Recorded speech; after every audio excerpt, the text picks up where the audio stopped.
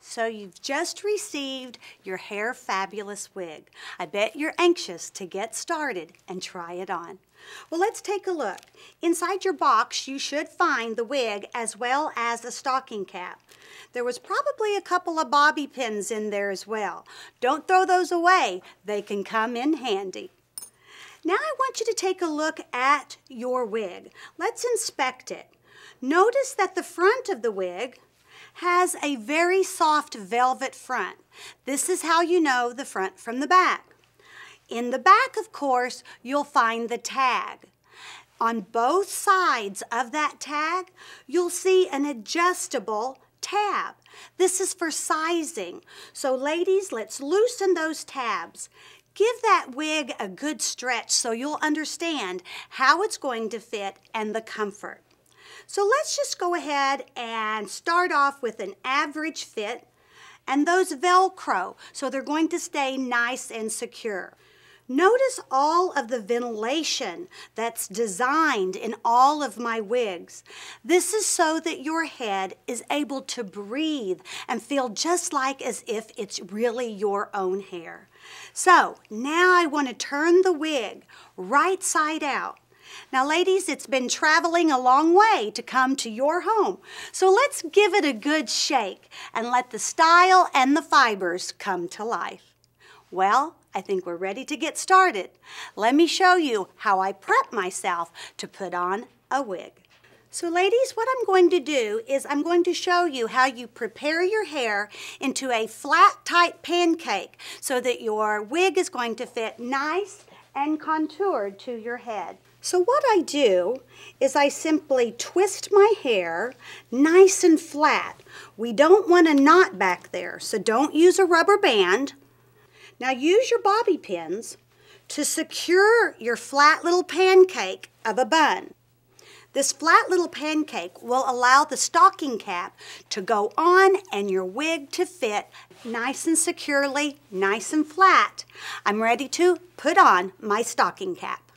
Well, now that you're all pinned up, let's go ahead and put on the stocking cap. Now ladies, there's not a right or a wrong way of putting on a stocking cap. You just want to make sure that you tuck all of your hair up underneath the stocking cap. Go ahead and make sure your ears are out. And then what I want you to do here is make sure that your cap is not rolled. But now I want you to take a look. I want you to kind of bring that stocking cap back and expose your natural hairline. This is a very, very important step to putting on a wig properly to ensure you're going to get a really natural look. By having your stocking cap a little too far down, girls, this isn't the look we're looking for. So let's go ahead and get it back and expose that hairline. Well, you're ready to begin. Don't worry about this excess. This is going to get smashed underneath your wig. Well, now we're ready to put on your stylish wig. What I want you to do is look inside the wig. Find that velvet-like front and find the tag. Remember, ladies, the tag goes in the back. The velvet soft front will go right here at your hairline. What I do is, with my thumb, I just grab the inside of both the tag and the velvet front. I'm ready to put on the wig. Now I'm going to turn sideways so you can kind of see how I do this. I'm going to hold the wig at my natural hairline, and then I'm going to pull the wig back along the neck. Ladies, don't worry, you can give it a good tug. You want that down on the neckline. Now, notice I still have a hold of the front. What I'm going to do next is I'm going to drag any excess hair that might have gotten caught underneath the wig. We want all the hair out from underneath it for styling purposes. Now I'm ready to let go. Right underneath the wig, on both sides of the temples, you're going to find my little temple sideburn areas.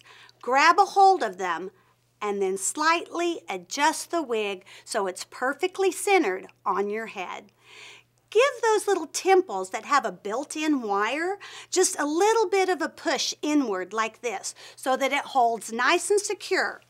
But the most important thing and the final prep is to look up underneath the front of your wig. Make sure you can see that exposed hairline, just barely, okay? Now that you can see barely that front hairline, you're ready to style. So ladies, let's get with it. Notice it only takes a few seconds to give yourself that beautiful, flawless finish, and you're out the door. Feel free to use my wonderful styling mist. Give it a little spritz and spray. It'll hold perfectly all day.